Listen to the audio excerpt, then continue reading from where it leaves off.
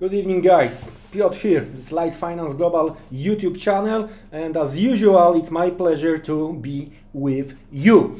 We are going to discuss Bitcoin and Ether today, and we are going to try to check what kind of the perspective we have medium and short term.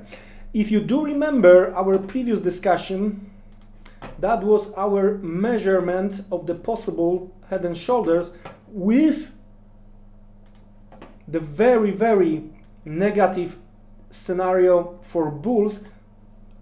I'm talking about the possible negative scenario for bulls with the target around 16,000. All right, let's have a look what has changed since our last visit on that particular chart. Let's remove the measurement. Let's have a look what do we have and how the market is behaving, because looks like bulls are still alive, especially with the move we have this week where we are trying to take out the latest weakness we've seen 4 weeks ago.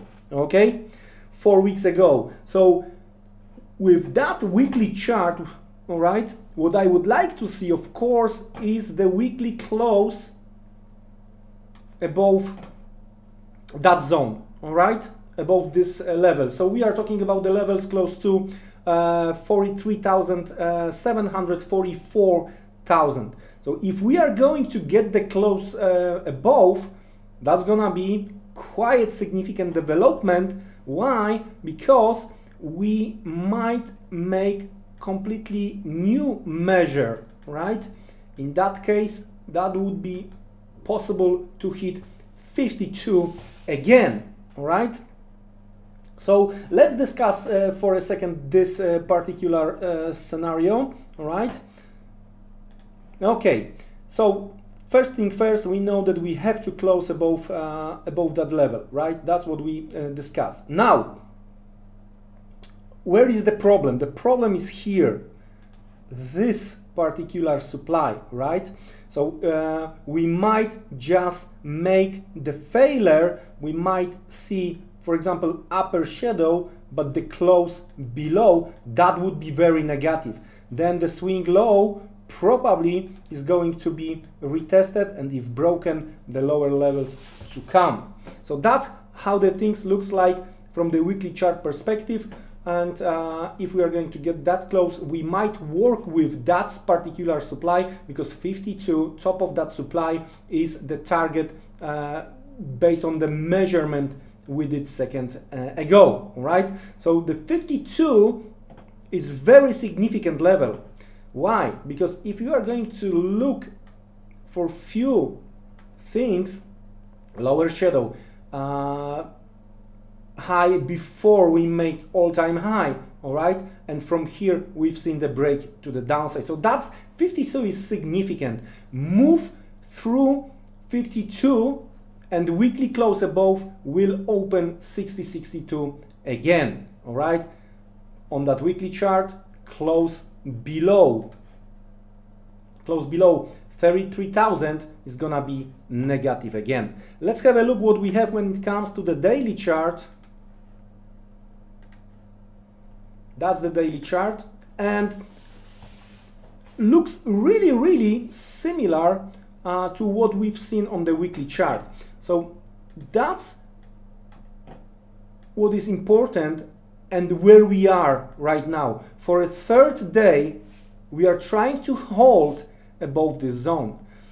As you can see here, lower shadows, meaning that the demand is trying to hold 42.5, because on a daily chart, that's the latest weakness. That's the latest weakness, and we are trying to hold above, all right? Based on this, and if we are going to make the opposite measure, similar to what we discussed a second ago, 52 is going to be the target as long as we are hold above, all right, on the daily chart. And to be honest with you, as of now, just looking at that chart right here, right now, It's looking quite bullish. Just the bottom of that is working as some kind of the supply, but the most important, the weakness we've seen here been taken out. I'm quite positive for now. And finally, let's have a look what we have on the intraday chart. Let's switch lower. Let's have a look what we have on the 4-hour chart on the Bitcoin, right? And it's also bullish here. As you can see, this cascade, this supply, right, been taken out lately, all right, on the 4-hour chart. So we are good to go higher. How high intraday can we go? If we are going to hold this 42,242, again, the same measure to the upside, right? It's like 8,000, so we are going to target 52. Nothing here different. So weekly, daily, and intraday showing the possibility of the attack of 52 as long as we are above 42. That's the thing when it comes to the Bitcoin. Let's have a look what we have when it comes to the Ether.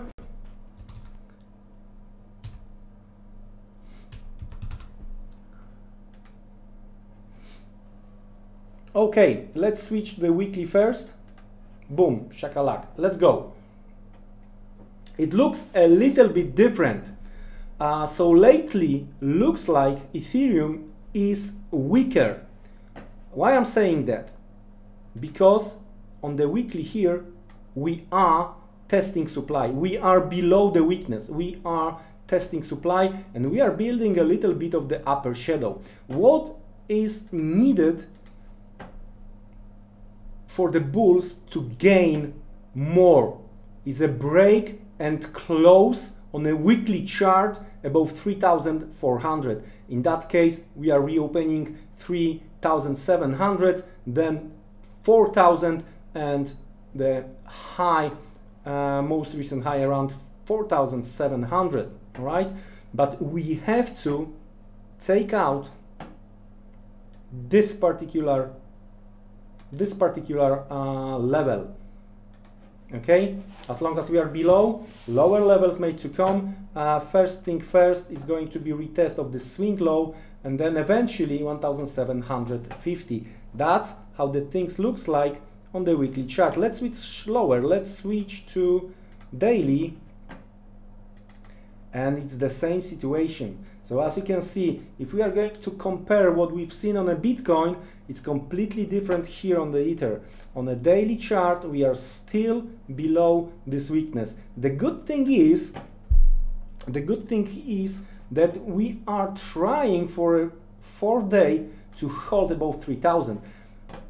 Check those lower shadows over here, here, here, and today, at least for now, right? So the good thing is this breakdown candle, right?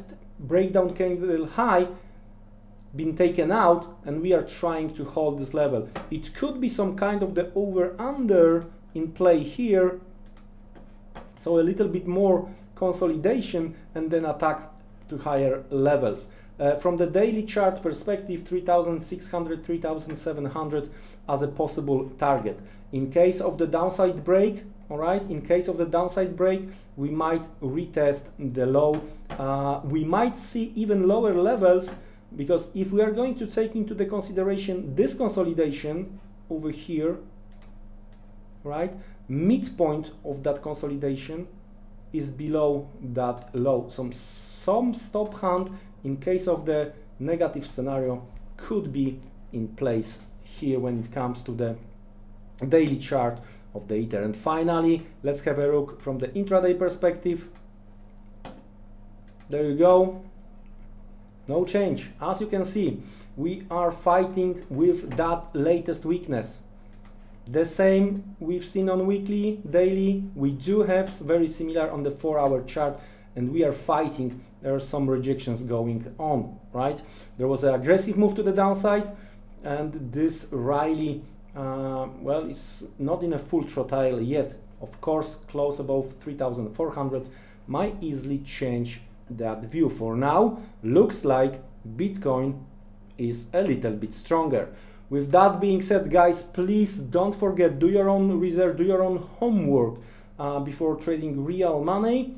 And well, wish you great next trading day. That's it from me today. All the best, stay safe, take care, see you around.